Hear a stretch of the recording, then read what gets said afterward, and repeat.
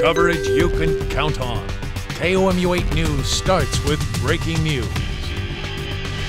Breaking news tonight after 27 years. Today, Ernest Johnson faces execution at any minute now for killing 3 people while robbing a convenience store in Columbia. And in a final effort, Johnson's team has filed to push the case to the United States Supreme Court. Just an hour ago, Justice Brett Kavanaugh denied that appeal.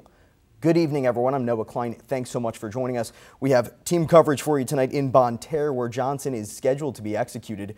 We also have coverage of protests across the state, both for and against the execution. But right now, we'll start with a live look at a news conference set to start after the injection. The U.S. Supreme Court again denied a stay of execution for Ernest Johnson. His death by lethal injection was supposed to happen right now at 6 p.m. We are inside the state prison at Bonne Terre, where we're expecting this news conference any minute. We'll be sure to bring you the latest. Now, some have been arguing this execution violates the 8th Amendment, which prohibits the execution of intellectually disabled people. The U.S. Supreme Court issued that decision back in 2002. Despite a petition and pleas from the Pope, yesterday, Governor Mike Parson said he would not grant Johnson clemency. You can find that press conference on our website over at KOMU.com as it happens. Here's what's happening right now in Bonne Terre. We're following reports of protesters gathering to argue both sides of Johnson's execution. We'll send it now to KOMU 8's Sean McKinnon. And Sean, you spoke to one of the protest leaders today. I was on prison grounds earlier this afternoon in an area reserved for protesters, but the Department of Corrections told me to leave and that we couldn't film the group. I did see a bus arrive earlier heading into that area. We talked to the racial justice coordinator for Missourians for our alternatives to the death penalty. She says they were expecting groups here from Kansas City, St. Louis, and Jefferson City. She says they're protesting the execution of Ernest Johnson on moral, constitutional, and religious grounds, and that Johnson's intellectual disability should keep him from being executed.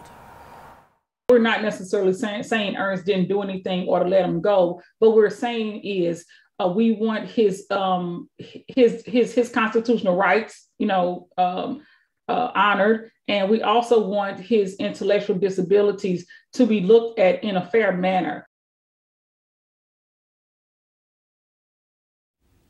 Johnson and his attorneys previously requested he be executed by firing squad.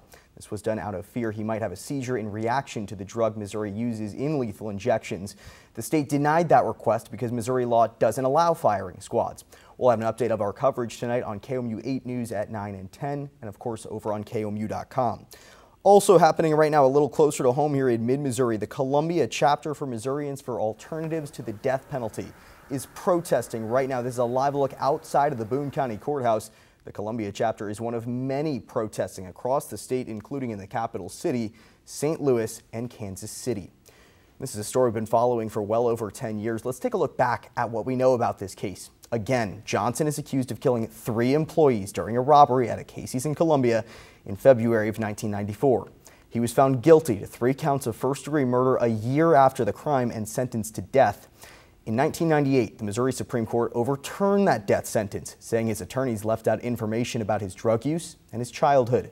Between 1998 and 2019, Johnson's execution was debated in court, including the U.S. Supreme Court, several times.